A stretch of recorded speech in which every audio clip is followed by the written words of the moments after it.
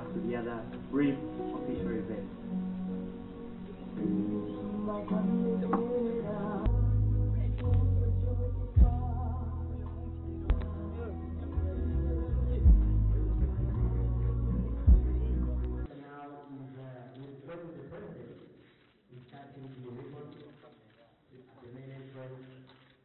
That the lead cause of high maternal mortality in Uganda and the developing countries is because of bleeding, because of complications of abortion and other related areas. But bleeding is a very, very, very significant factor.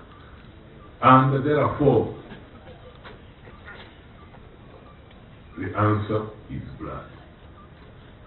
Therefore, when you donate, you save a life.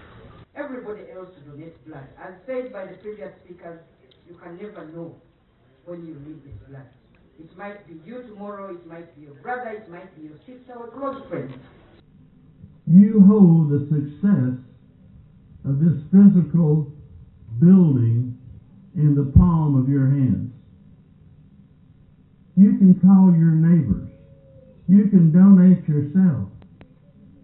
Etterekero lino tugenda kubanga tugenda mu bantu gye muli nga tukuŋŋaanya omusaayi, naye waliwo n'engeri gye tujja okusobola okuggyako omusaayi wano ng'abantu bazze.